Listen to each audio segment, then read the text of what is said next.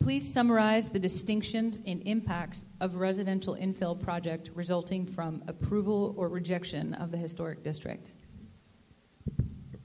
Good question. So I think everyone in this room is familiar with a project of the Portland Bureau of Planning and Sustainability called the Residential Infill Project. The Residential Infill Project is in the concept refinement and zoning code language drafting process. So for those of you who were paying extra close attention, in December the City Council adopted a concept for how we would manage growth and uses within our single-family zones. Most of Eastmoreland is in a single-family zone.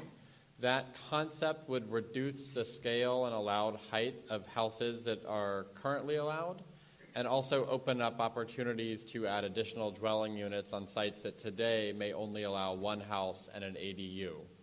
Part of that concept would allow for the internal conversion of existing single-family houses into multiple dwelling units citywide, and allow for new duplex and or triplex construction within a geography that's still to be determined that may or may not include Eastmoreland. So the concept of the residential infill project is to reduce the allowed scale of houses, and that's not to say that it's going to reduce the size of houses that you might be seeing built in Eastmoreland, but reduce what's allowed in the zoning code, where today it would be allowed to build, you would be allowed to build something on the magnitude of a 6,000 square foot house. Under the concept, that house may be limited to about 2,500 square feet. With that would come, in some areas, the ability to do multiple dwelling units. If you became a historic district, whatever is allowed in the base zone, whether that's a duplex or a triplex or an accessory dwelling unit, would still be allowed with the historic district. But with the historic district, you'd be subject to historic resource review or design review to ensure that changes or new construction was compatible with the district as a whole. Also, the reduction in allowed house size would still apply to the historic district, so you would not see proposals to build houses that would be allowed today to be 6,000 square feet. You may see proposals for 2,500 square foot houses still subject to historic resource review. So if your interest in the historic district is to stop things like duplexes, that's not going to happen with the historic district overlay. That duplex either is going to go into a contributing building, or it's going to be a new construction project subject to historic design review.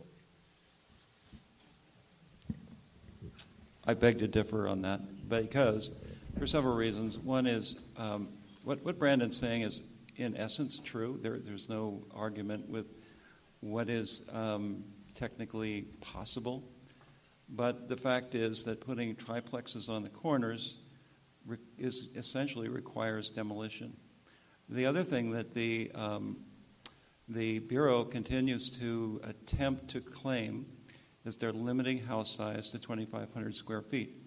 Actually, they're not.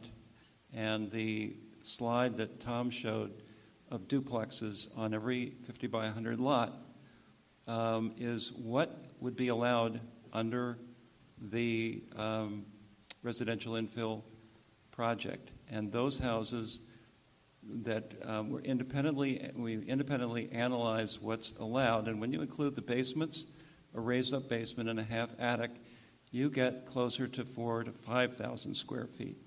So, we're not going to build 6,000 square foot houses, but we're going to see 4,000 square foot houses, which is bigger than almost any of the houses in Eastmoreland now. So you really, this claim that it's going to reduce scale is actually a very false claim, and one that has not been carefully examined by the Bureau. Thank you. And I just want to say allowed size is different than what we're seeing built today. The average size house is not always maxing out the allowance for size, but today we allow a very large house to be built, and in some neighborhoods we do see those very large houses. So the residential infill concept is to reduce the allowed scale, which is our intent. It doesn't necessarily mean that we'll be creating brand new small tiny houses. I think the other thing to keep in mind is that a duplex could be built on every 50 by 100 lot under the residential infill project, But again, if you have to tear down a contributing house to build one of those duplexes, it's not going to happen. What you could do, what we could see, if the neighborhood changed in character in some way in the future, is people subdividing their houses. I mean, this is a very difficult and complex process. Very few people are going to undertake it, but it is theoretically possible. So, and the same thing is true with the triplexes on every corner. And the same is true with the combination of the house plus 2 duplexes that would be allowed under the residential infill project. Thank you.